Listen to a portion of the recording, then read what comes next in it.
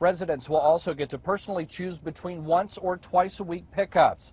The TARE board, which made the decisions, also awarded some contracts during a lengthy meeting today. We were able to award two of our contracts to local companies today. The first one is for the recovery of energy, and the second one is for the recycling component. The members only partly decided on a local company that'll pick up the carts. But before they'll officially give the okay, they need the council to approve the money to buy them. The city can save more than $1 million by buying the carts as opposed to having a company do it.